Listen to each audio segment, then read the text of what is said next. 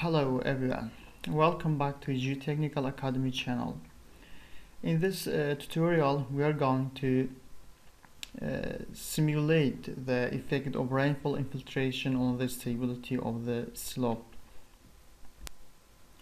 As we know, the rainfall infiltration is one of the important factors affecting the stability of the slope, because the rainfall infiltration change the overall seepage flow of the slope, and it also change and decrease the shear strength properties of the soil, and also decreasing the factor of safety of the slope.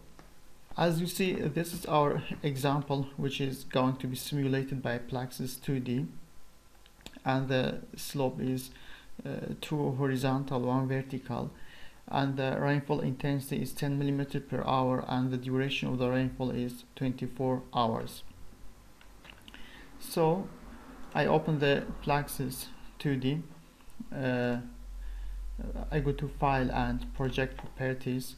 I give a title to the example. For example, I can write effect of rainfall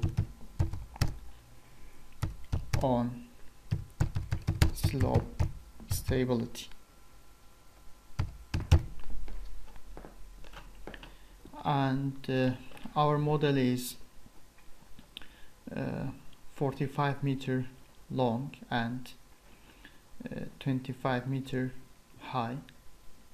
So in X maximum we have 45 meters, and Y maximum is 25, and I keep the other data as a default.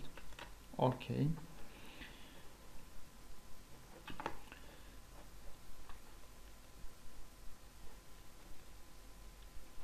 So we have two boreholes. One is located at x equal 15 meters, and the second one is located at x equal 35 meter. So first I define the two boreholes. I click borehole and click anywhere, and in here the first borehole is at x equal 15 meter. So I add a layer. The top of the layer is 25 meter and the bottom of the layer is 0. This is the top of the borehole and the bottom of the borehole, and the water table is located at depth of 10 meter from the bottom of the model. So in here I write the head is 10 meter. So now I have to create the second borehole, which is located at x equal 35 meter, and in here I click the borehole and add x equal 35 meter. Okay, and the second borehole, the height of the second borehole is 15 meter and the bottom is 0. So the top of the borehole is 15 meter and the bottom is equal to 0, and also the water table is located at 10 meters. Okay, now the geometry of the slope is defined in Plaxis 2D. So the material, now I need to define the material. This is the material which is going to be used in this example, and the hardening soil constitutive model which will be used, and this is the parameter of the soil. To decrease the time of the video, I already defined the material. So this is the material. I can see here is the hardening soil model and drain condition. unit weight of the material and the stiffness and friction angle and cohesion, also the groundwater properties of the material. So now I assign this material to the geometry of the slope. Okay, so now I also defined the material, and I assigned the material to the boreholes. The next step is meshing. We don't need to go to this structure because we don't have any structure to define in this tutorial. So we go to we click mesh. We are going to make some coarseness of the mesh. For example, in this line I'm going to use 0.1, and this one and this one is 0.5. I create the mesh, generate mesh. I use the media mesh to decrease the time of the calculation. Okay.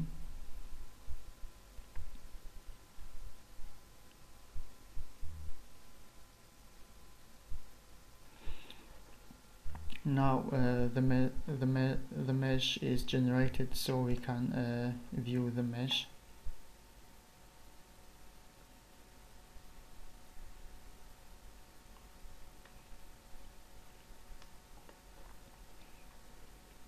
Okay, this is the mesh of the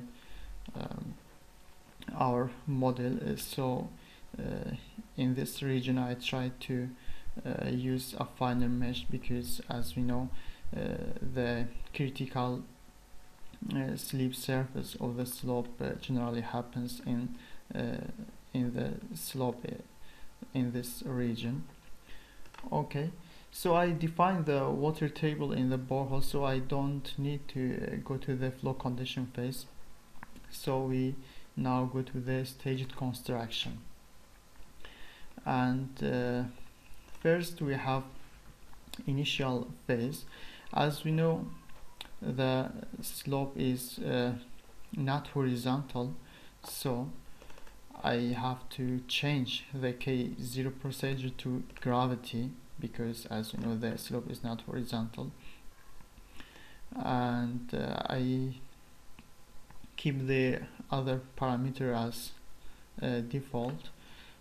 So in when we investigate the effect of infiltration on the rainfall, we have to uncheck the ignore section, and after the initial phase I add another phase, and I name it the factor of safety, and in the calculation type I change to the safety. I keep the other parameters as default, and now we are going to add another phase. We click in the initial phase and add another phase, and in this phase we use the infiltration. I write the name of the phase, the rainfall, which is 24 hours,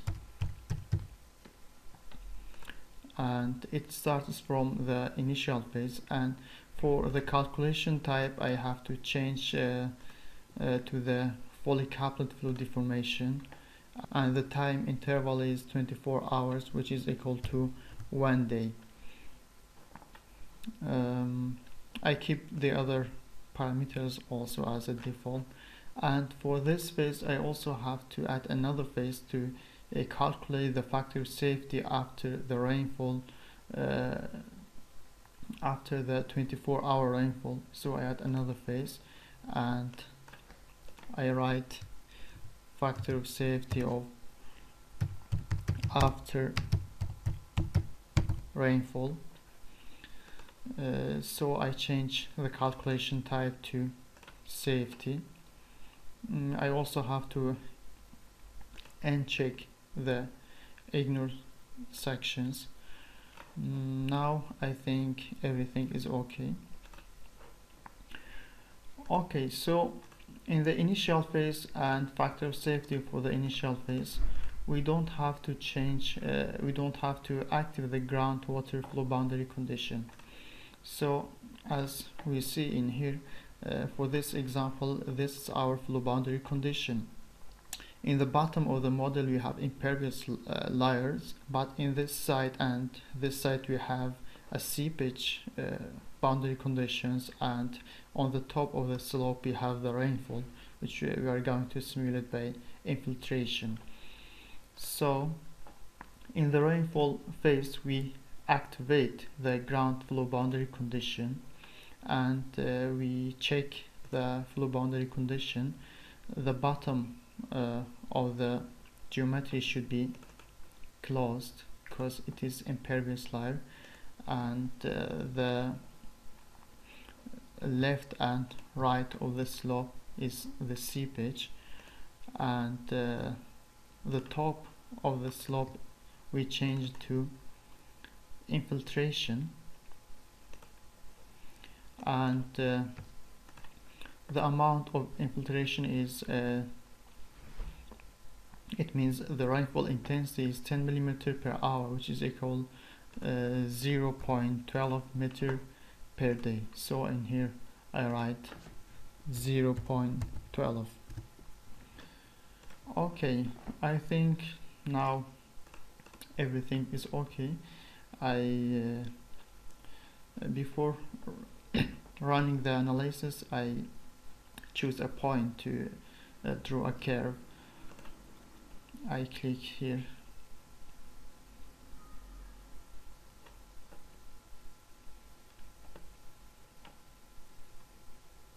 and I choose a point on the crest of this slope. Update. Now everything is okay, so I calculate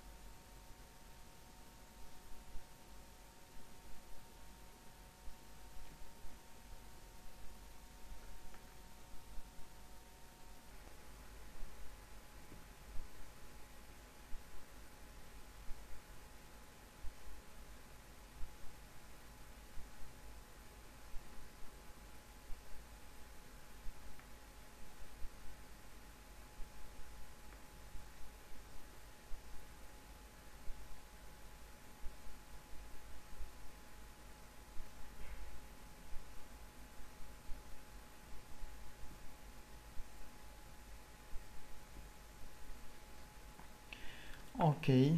The analysis is finished now. I save the model.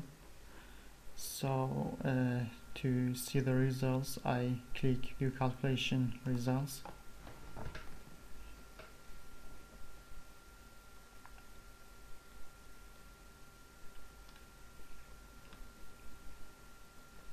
So first I see the factor of safety without rainfall, and this is the failure surface of the most critical failure surface of the slope, and the factor of safety after the rainfall. So as we see, the failure surface is very shallower than the previous phase. As we see in here, this is the most critical failure surface due to the rainfall. So if I go to deformation and incremental strain, this is the most critical failure surface after the rainfall, and this is most critical surface without the rainfall. And to see the factor of safety, we can click here, edit phase. The factor of safety of the first phase is 2.38, and after the rainfall is about 1.83. To see the factor of safety in curve, we click the curve manager and new. In here I select the point or the crest of the slope, and in the y direction we have the m sigma MSF. So I go to setting and just check the factor of safety without rainfall and with rainfall, and also change this one to maximum to 1. As we see, this is the lower curve is the factor of safety after the rainfall, and the upper curve is the factor of safety without the rainfall. And thank you for watching this video. To get more and more interesting videos in geotechnical application, please do not forget to subscribe to our channel.